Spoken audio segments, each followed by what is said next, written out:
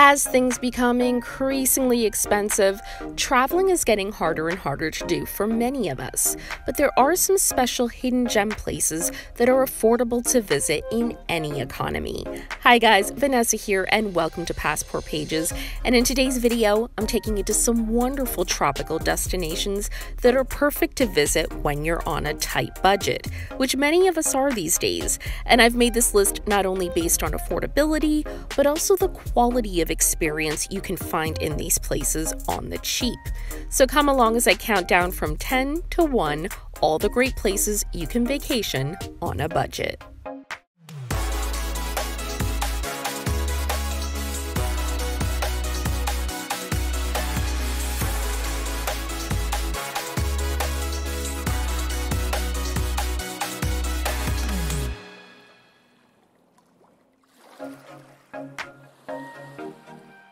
Number 10. Curaçao, which is one of the ABC islands off the coast of Venezuela, and when it first opened to tourism, the island was very rugged and undeveloped, but incredibly convenient for locals to visit, either in a 30-minute flight or by a longer ferry ride. But other than locals, no one really knew about this place. Well, that has definitely changed, especially in the past 5 years, as this island has exploded in resort development and notoriety. And it's not only incredibly beautiful, but very unique looking, being a Dutch territory. The main port city of Willemstad looks very old European, right in the middle of the Caribbean, with brightly painted Dutch colonial buildings that are so beautiful, everything looks like a postcard. But the real draw is the perfect beach with the most gorgeous turquoise water and powdery white sand, and tons of marine life, which makes it every scuba diver's dream destination. Plus, it's a well-known fact that the ABC Islands are below the hurricane belt, and the trade winds keep the temps in the mid-80s year-round, so even the weather makes it an ideal destination. But the reason it's on this list is, of course, its affordability. Despite growing in popularity in recent years, it's still one of the lesser-known islands in the Caribbean, which helps keep cost demand down. And I have even more tips to help you visit on the strictest budget. First of all, visit between May through November, which is off-peak season here, and the rooms will be priced 50% below the going rate, so huge savings, not only in resorts, but flights as well. You can also save on food by perusing the local markets and skipping the restaurants, especially resort ones, which will save you a bunch as well. I personally recommend the Renaissance Wind Creek Resort, which typically runs between $180 to $200 a night, and it's a great resort, but they have many others that are even less, but still provide great amenities. So yeah, even though it's really grown in popularity in recent years, it still benefits from being one of the lesser visited places in the Caribbean, which means you can still have a wonderful vacation on a budget. Number 9, the Bahamas. And it might surprise some of you that it's on this type of list, but you can actually visit this island on the cheap, especially if you stay away from many of the big-name, mainstream things that visitors flock to. And the great thing about this island is even if you're visiting on the strictest budget, you can still enjoy their extraordinary beaches, marine life, cays, all those things that make this country so beautiful and special are free. So let's talk specifics. The Bahamian capital of Nassau is a bustling big draw, packed with activity and everything from incredible Georgian estates and history to fun beaches, colorful seafood stalls, just so many things to explore and enjoy. And because of that draw, resorts can be pricey, but you just have to know where to look, and there are many choices for every budget. On the northern coast of Nassau, I recommend Sandy Port Beach Resort for my budget pick, around $200 a night. It has a ton of amenities, is a great pick for couples and families alike, and maybe best of all, offers a shuttle to the local supermarket so you can stock up and save even more of your budget. And there are many more options like this throughout the islands, even cheaper quite frankly, where I've seen rates as low as $80 to $90 a night. But I can't stress this enough. The key to saving in the Bahamas is to stay away from the big tourist spots like Atlantis and major cruising ports, which are automatically going to be much pricier year-round due to demand. But if you avoid those places, you can get a really nice tropical vacation for a really great price. And as a whole, the Bahamas has some of the best budget resort options in the Caribbean. Number 8, Martinique. Back to a lesser visited island, which is a real shame because it's one of the most beautiful and affordable places anywhere. Many people say the best experience for the money. It's just an incredible country filled with beautiful beaches and unique landscape that's truly one of the most breathtaking in the entire Caribbean. But I cannot stress this enough, this is an island where the timing of when you visit makes all the difference in the world. Because if you visit between the months of December through April, it actually will be pretty expensive, which is why the best months to plan your trip are May and June. The resort rates drop drastically, even airfare is way down. Plus, as an added bonus, you're visiting before hurricane season and avoiding the crowds. But honestly, Martinique is virtually empty for 7 months out of the year, so visiting any time between May through November is going to save you a lot of money. If you're looking for the least expensive area to try, check out Tartane, which has many hotels that are perfect for the cost-conscious traveler. Some as cheap as $70 a night, right on the beach with incredible views of the Atlantic. Another big reason Martinique is good for budget travelers is because it has a large population of residents. It's not your typical tourist island, and these locals have restaurants all over that serve the most amazing French and Creole food, all very inexpensive meals, which goes a long way toward making this a cost-effective Caribbean vacation. So like always, the key here is avoid peak months and popular cruise stops, and you can have a wonderful tropical vacation on a budget. Number 7, Barbados. Yes, this island is marketed as a luxury destination, and while it definitely can be, it's also a lot easier to visit this gorgeous island on a budget than you might think.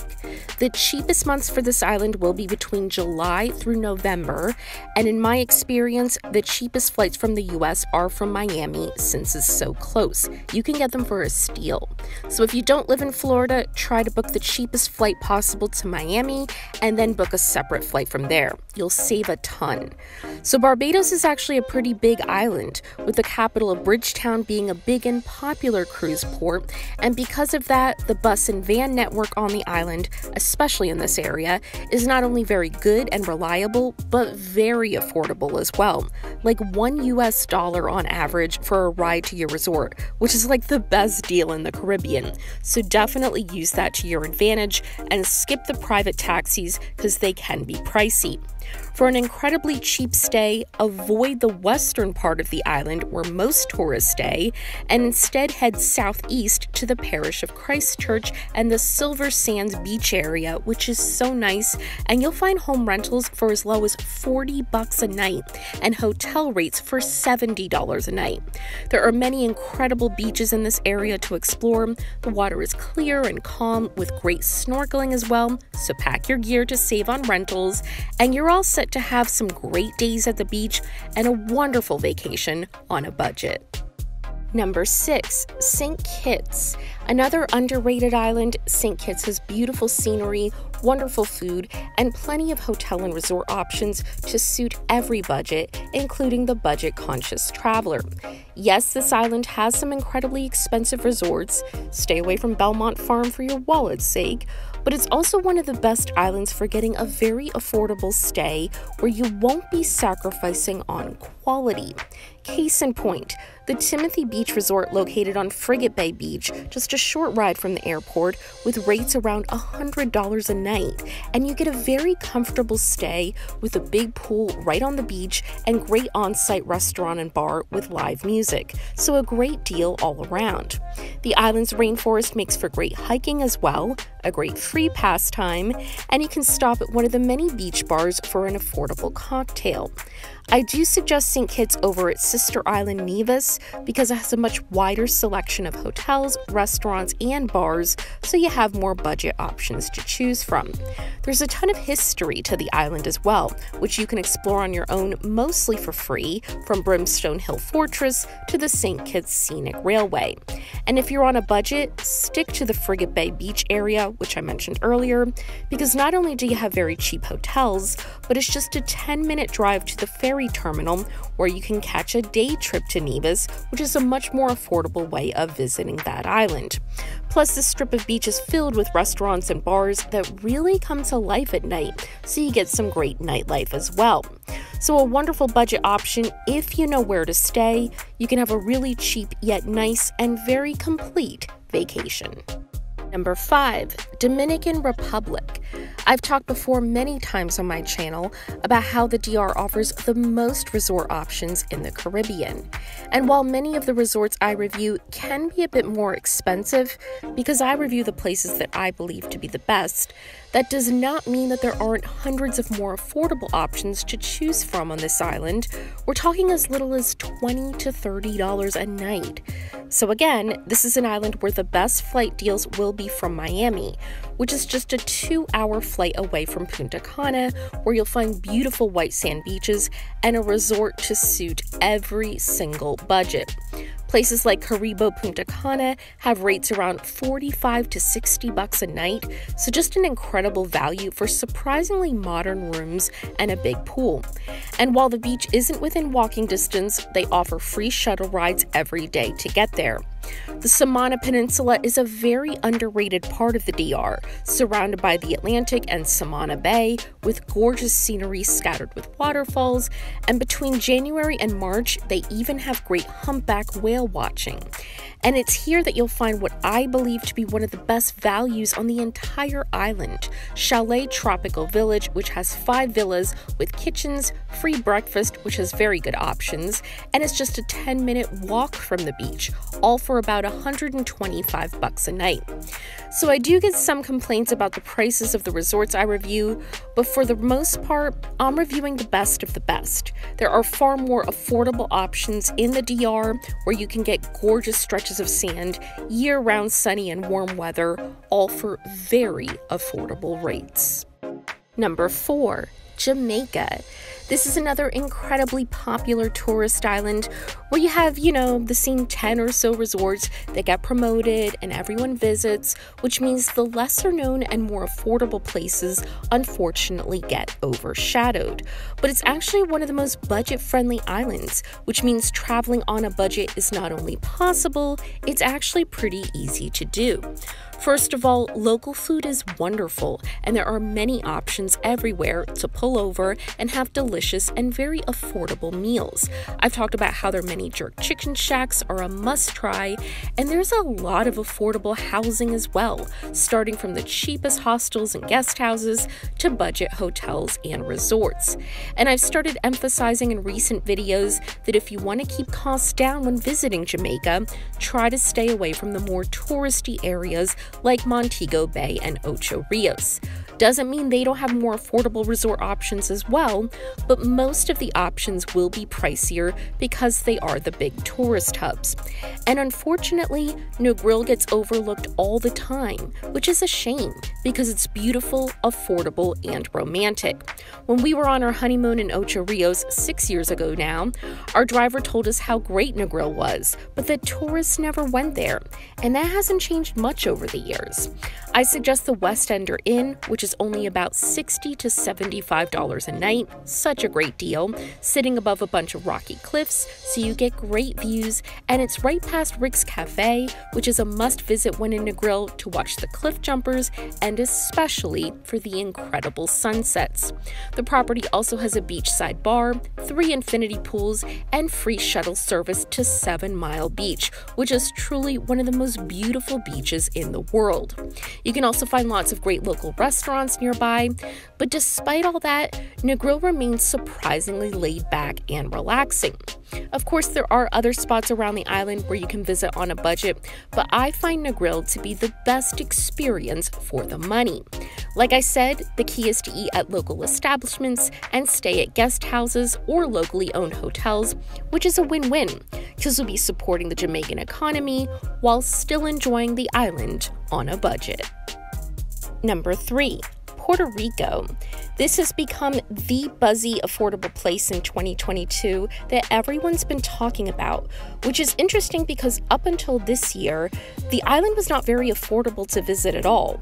But in 2022, the big reason it's gotten so much buzz is because of airfare. Airfare is the main reason many people have decided not to travel, which is a shame because resorts have never been cheaper. Of course, go figure. But airfare to Puerto Rico is now cheaper, comparatively speaking, than most other destinations in the Caribbean, especially when flying from the southern US. And it's a great island to enjoy some incredible activities for free. Exploring the cobblestone streets of Old San Juan and soaking up the local history and culture is incredibly fun and interesting. Most of their beautiful beaches are free, and hiking Yungay tropical rainforest and swimming in their waterfalls is an unforgettable experience. The island also has hundreds of breathtaking caves, many of which, like Cueva del Indio, are completely free to visit. But maybe best of all, the hotel options and the quality you get for the money are some of the best anywhere, especially if you visit during hurricane season, because a little risk will offer big rewards here. In Old San Juan, Casablanca Hotel is about $150 a night, and you get a very nice looking property with attractive rooms, many with balconies overlooking Old San Juan, a rooftop terrace, and a really great restaurant, all in the middle of the charm and action of this city. And if you stay at one of the many family-owned inns around the island, you can spend as little as $30 a night. Ferries are also one of the cheapest and coolest ways to see the island for just a few bucks a ride. You can get from the mainland to a smaller island off the coast like Isla Culebra, so you get to see that much more of this great country on the cheap. So with Puerto Rico, you get great beaches, historic cities, and even great nightlife, which can all be enjoyed even on the strictest budget. Number 2, Dominica. Not to be confused with the Dominican Republic, this island is known as the Nature Island of the Caribbean, covered with fern forests, mountains, and coconut palms. The focus here is outdoor living and exploration in a beautiful setting. So once again, the cheapest flights here are from Miami, and minibuses are definitely both the easiest and cheapest way to get around the island, stopping in all the main spots of Portsmouth, Trafalgar, Rosalie, and Rousseau, and you can spend as little as $1 to $5 per trip. Plus, it's a nice way to meet locals as well. And while the island has been starting to develop resorts over the past 5 years or so development and tourism is still pretty new, most of the island still thrives on super affordable guest houses and cabins, which usually run about $40 a night for 2 people, so super affordable. The island also has delicious street food everywhere, making this place even more affordable for even the tightest budget. Jerk shacks are big here and so good, and you can get a great meal for just a few bucks, and sometimes they even pull out pop-up film projectors and show movies while you're eating.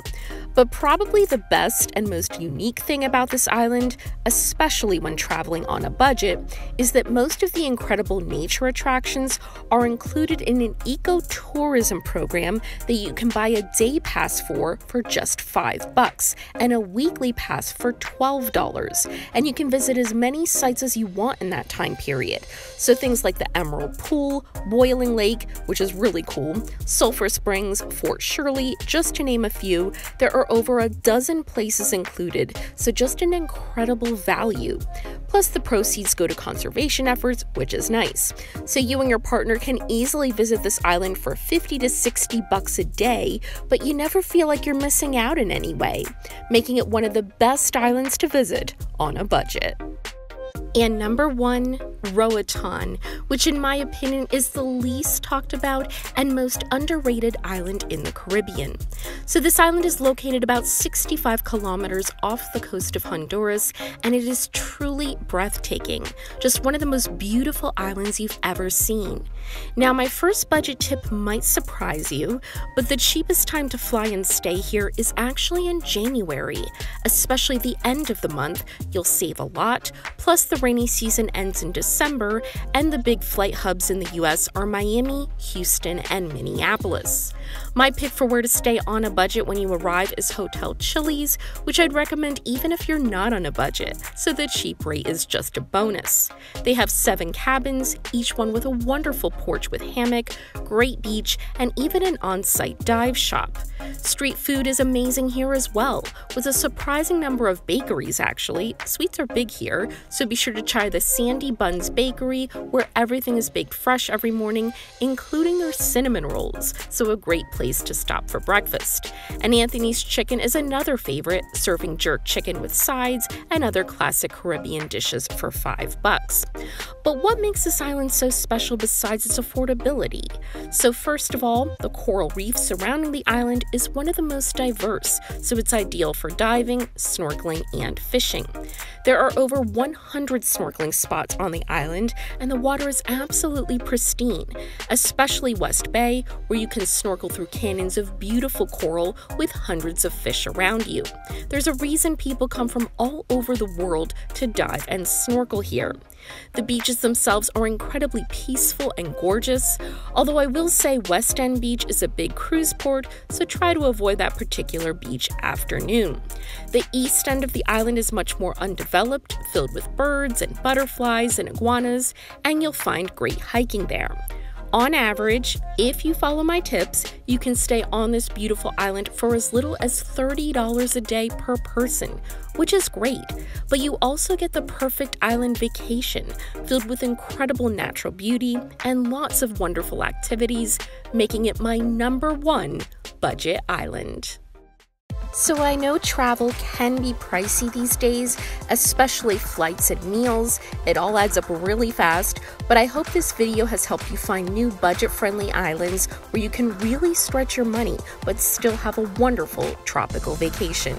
If you have any islands or places where you've had a great vacation on a budget, please share them with our community. That'd be very helpful. This is Vanessa for Passport Pages. Thank you so much for watching, and I hope to see you all very soon. Bye, guys.